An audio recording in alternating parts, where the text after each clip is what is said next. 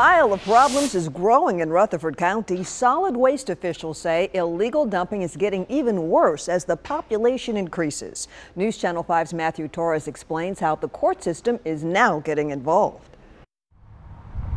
On what should be a quiet spot in Murfreesboro, a pile of tree chunks has become a branch of an ongoing problem. Has been told to not come and dump his business debris here. Police say a man operating a tree cutting service out of his home dumped tree waste behind a restaurant on Northwest Broad Street.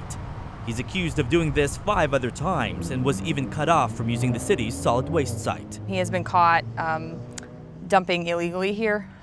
This site for mulching is only for residential use, and he has his own private business. They try to keep limbs like these small just because it goes through the processing easier. Rutherford County Solid Waste spokesperson Hannah Bleem says business owners are supposed to get rid of tree debris at the county's landfill and pay a fee. It's hard for a government to really know whether it is coming from a resident or a business, especially if they have vehicles that aren't marked with the business name. While there is no hard data, she says there is a noticeable increase in illegal dumping.